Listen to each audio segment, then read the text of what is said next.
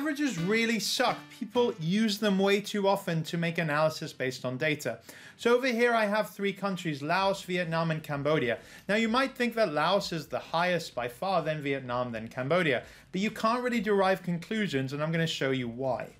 So over here, we can see that Laos only has 3 data points. So the other ones have more data points, which means that you're going to be able to derive much more useful conclusions based on those rather than Laos, which has very, very, very few data points. But we can get this chart, but then we can also see not just the data points, but this. This is the box and whisker. This is what everyone should be using every time you think, oh, I need to look at an average. You need to use a box and whisker chart, as well as looking at the count. A box and whisker chart shows you the spread of data. So here, for example, we compare Cambodia and Vietnam. Cambodia has a lower average, 46 to 57, but really, Cambodia is a lot more reliable because Vietnam could be over here, over here, over here. So an average is not really useful at predicting what is the expected number.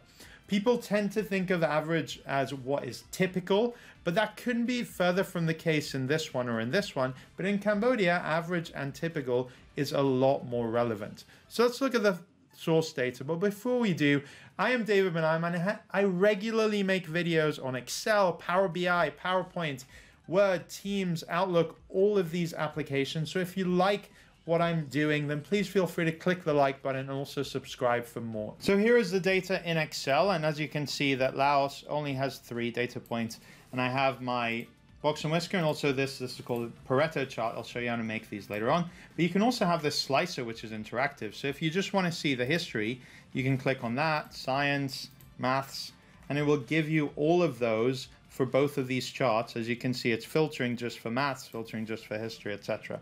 So this is a really, really useful thing that I'm going to show you how to make all of these in this video and explain exactly what all these components mean and all what they do and how to use them. What is a box and whisker? It is a way of showing the spread of data as well as just the mean. So the X is the mean, or what we typically think of as the average, which is all the points added up divided by the count of points. But then you also have this is the median, which is the middle value. This is the lower quartile, this is the upper quartile. So this point means that 75% of all the values in the data set are above this point, 41.25, and 25% of them are under. This is the lowest point, the minimum. This is the highest point, the maximum. Occasionally you will get another dot out here. This is called an outlier, and I'll talk about what an outlier means as well when you're looking at box and whisker plots. So firstly, you need to set your data up like this, where you have one column going for each category. Let's look at it here. So for example, I'm just going to copy and paste it over here. I've got one column with the subject, one column with each data point. So in this case, we're just going to do male. So select your data, go to the Insert tab and choose here, and choose box and whisker plot like that. And then the default, I particularly don't like the fact that these are in light blue, so I almost always will make them a shape outline of black like that. And then if you have just one data point, you don't need to have a legend. You can just have it showing like this. So that is the basic way of doing a box and whisker plot. But let's look at how to recreate what I just showed you before. So here we've got an extra column with an extra breakdown, whatever that is. And we've also got a column for male, a column for female. So that will mean that it determines it to be 2 categories if you have 2 numerical columns and 1 text column. And then we have this one, which is 1. It's actually just all of them say 1. We'll look at why I put that in a second. This is data that I got out of Microsoft Forms. And what I'm going to do is I'm going to analyze, well, how many people said each of these things. So this is kind of like a Likert scale, although I'll show how to use Power Query to convert a Likert scale to something more useful in another video. But here we can see, 0 to 15%, 15 to 30%, 30 to 45, etc. in terms of what is your email communication. So do you use email over 60% of the time and chat applications or Teams a lot less? Then you would put it this way. Then from here, I gave them ratings. So I went with the lowest one being -2, then -1, then 0 in the middle, and then 1 and 2. I find it useful to put 0 in the middle of Likert ratings because 0 is kind of the neutral category. So I did actually export this from Microsoft Forms, and then I did some adjustments to get it looking like this. So let's say here I am that I have the raw data, and I've got like how many emails per day, what Teams features do they currently use, what are other webinars they've attended. This is actually real data from webinars that I've done, and how many hours a week do they work on Teams, always, never, 1 to 3 hours, less than 1 hour, etc. And communications method that they use, and then the answer that they gave to that one, and here is the rating for it. So I'm going to use a Boston Whisker chart with these two columns. So I can create one right off the back, but instead I'm going to select this data. I'm going to do insert and table. A table is a fantastic feature that most Excel people don't know exists. You can do all sorts of formatting tricks with it, but I'm going to use it because that allows me to create a slicer. If you go to Insert Slicer, also in the Insert tab, then we're going to get it to look at emails per day. We're going to get it to look at hours per week on Teams and communications method. So these are effectively just slicers, really. So if I click on this one, for example, it will just filter this to show me only the chat app. If I click on this, it will filter to show me only the chat app and that. If I click on this, it gets rid of them. But what slicers can do is they can hover over points and they don't have to be in your original data set. Plus they can link to multiple charts at the same time or pivot tables. So I'm going to select the comms method, this column and the next column, and I'm going to do insert, and then over here in the statistical charts you have box and whisker plot like this, and this is how it's showing me now. Now if I use the slicer in this one, I will just filter for only that category. But really what is useful is using a slicer of a category not in this field to filter it in different ways. Now you are noticing probably that this is disappearing. That's okay, we're going to fix that in a second. So moving here on one side, I'm going to create a new column that just has a value of 1. So I'm going to type in 1, and then I'm going to just drag it down, double click, and then it drags down the whole table like that. And then I'm going to create something that looks at how many rows there are of the data by clicking on this column and then holding down Control, clicking on this column that just says 1. You're going to see why I'm doing this in a second. And you can go to Insert, also in statistical charts, the second one, there is a Pareto chart. I have another video where I talk about Pareto charts. I really love these. But this shows me a count effectively. If I delete this, and I'm going to make this Pareto line to have an outline of white, or no outline rather. And I'm going to call this just a count. And this is just how many data points there are each one. In fact, I can just add data labels because there are very few of them. And if I want to, I can format data series and give it a gap width. So it looks a lot more like a regular chart. There we go. 55 is good. And what this does is cut that and paste it back up here. The next thing I'm going to do is make sure that these don't disappear when I filter them like that and shrink up. And to do that, I'm going to click on one object, press Ctrl A to select all objects, right click and choose size and properties. And here I'm going to say, don't move or size with cells, so that they just say where they are like that. And for example, over here, I can see that teams only has 4 data points. And what that means is that the term teams is only mentioned 4 times. So 1, 2, 3, and 4, like that.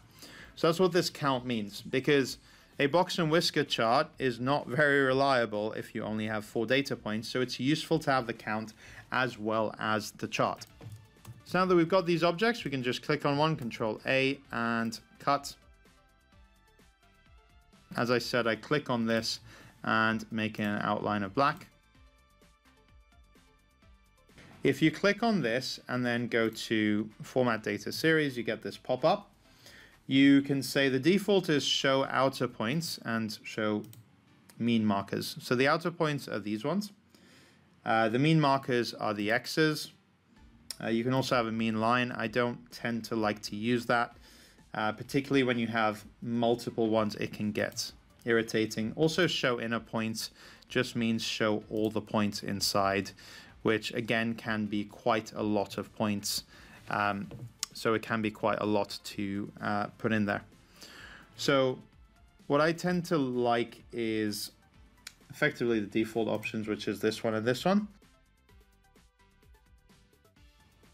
So if you go to this website from Microsoft that was released when Box and Whiskers and other stats charts were released for Excel 2016, it does explain quite well how to do the outliers. So here, this image is really useful. So it shows the outlier region up here and down here. You have the interquartile range, IQR, and that is the top upper quartile minus the lower quartile. Then you multiply it by 1.5. And then you add that to the top of the upper quartile and to the bottom of the lower quartile. Anything that is outside of that range is deemed to be an outlier. So that's why even if you have the minimum and the maximum, there could still be outliers that are higher or lower than those points. So looking at our dashboard here, I can see that I have a couple of outliers here. There could even be extreme examples where the mean falls outside of the interquartile range there. Even though we have 16 data points here, all of them will be at -2 here, whereas these 2 dots are exceptions, and the mean is therefore in between those. I'm going to get rid of that filter. I can see them like this, and we see that it's towards the top, but it's not there. If we don't have the lower one, that means that effectively the minimum and the lower quartile are the same amount, which again can be quite common in Likert scales. Likert scales here, I started at -2, of -2, -1, 0, 1, and 2. So 2.5 and -2.5 don't even exist. So I can even format axis and give it the manual minimum and maximum, like that, because I know I'm never going to go more than that. But the mean can fall in between them, of course. So over here we have the outliers. Now, what is making this an outlier? Well, I start off at -2 and 1.5. So that's where my interquartile range is. So that is 0.5, the difference. You multiply that by 1.5, you get 0.75. So that would mean from here, it would go to -0.75. And anything above -0.75 would actually be deemed to be an outlier, like that. So as you click through, you get other versions of outliers as well. Sometimes there are none, which shows you that the data is either very low, like this, just one data point, or that there are all within the expected range. So over here, you can right-click and go to Format Data Series and get this pop-up. You can see inclusive and exclusive median. This is a statistical thing. You have equals, quartile, and you have inc and x. Effectively, with inclusive, the median is used to calculate both the lower and the upper quartile. With exclusive, it is used to calculate neither the upper nor the lower quartile if it's an odd number of data points. If it's an even number of data points, it doesn't matter actually. So over here, I have an odd number. I have 15 data points. And if I look at the median is 30 in both cases. Now, is the 0.30 used to calculate the lower quartile and the upper quartile or not. You can also add data labels. I tend not to do this. They get very messy, particularly around the mean. And although you can click on one and delete them, it still gets a little bit messy to put them all alongside each other.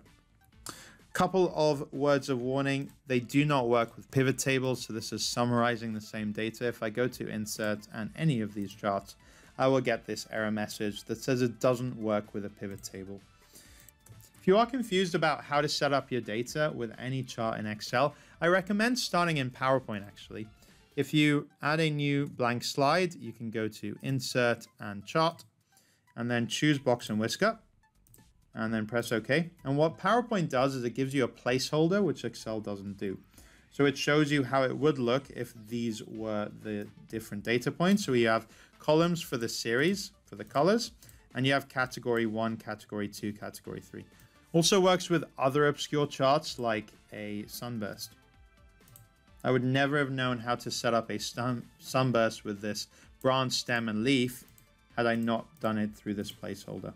I don't use this chart that often, but that is the best way of learning how to do it rather than through Excel. That doesn't give you the placeholders. All right, well, if you like this video, please feel free to check out my other stuff. I have loads more videos on PowerPoint, Teams, Power BI, Excel, Google Sheets, Zoom,